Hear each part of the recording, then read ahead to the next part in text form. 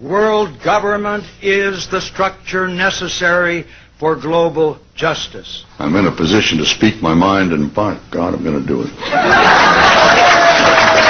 First, we Americans are going to have to yield up some of our sovereignty. That's going to be, to many, a bitter pill.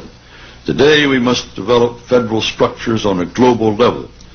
To deal with world problems, we need a system of enforceable world law, a democratic federal world government.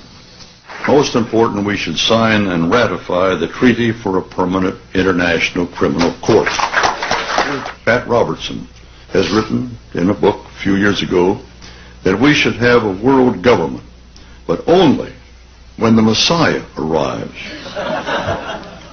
He wrote, literally, any attempt to achieve world order before that time must be the work of the devil. Well, join me. I'm glad to sit here at the right hand of Satan.